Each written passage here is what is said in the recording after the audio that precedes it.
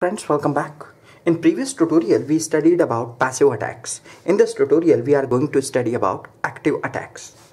Unlike passive attacks, active attacks may change the data or harm the system.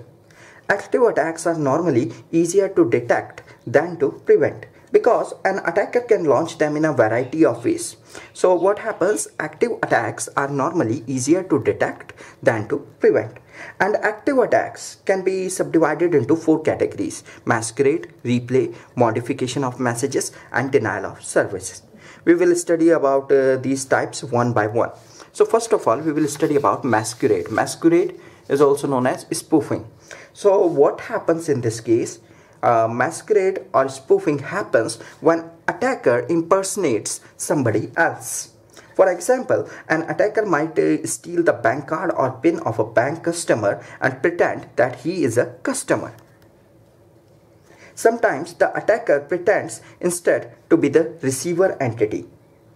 For example, a user tries to contact a bank, but another site pretends that it is the bank and obtains some information from the user. Right? So such type of attacks are masquerade or spoofing. Now the next is replaying. Now what happens in replaying? In this case, the attacker obtains a copy of a message sent by a user and later tries to replay it. Now see what happens in this case. It will be more clear after this example. Suppose a person A has sent a request to his bank to ask for a payment to the person B. And what the person B has done, the person B intercepts the message and sends it again to receive another payment from the bank. So this type of attack is replaying. Right? In this case, what happened? In this case, the attacker obtains a copy of a message sent by a user and later tries to replay it. Now, another one is modification. Now, what happens in modification? In this case, the attacker, after intercepting or accessing the information, modifies the information to make it beneficial to himself.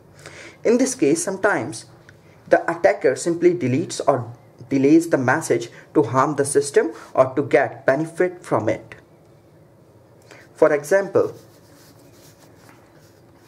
suppose there is a message: allow Jim to read confidential file accounts. Right?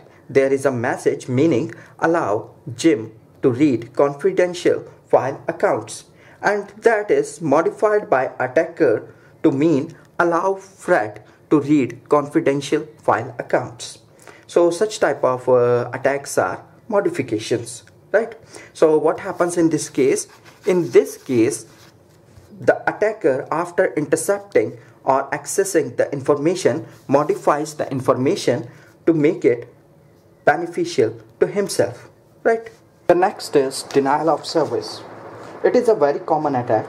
It may slow down or totally interrupt the service of a system.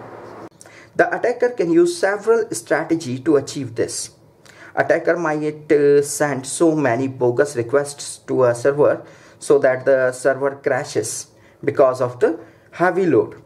The attacker might intercept and deletes a server's response to client, making the client to believe that the server is not responding. The attacker may also intercept requests from the client, causing the client to send requests many times and overload the system. So this type of attacks are denial of service.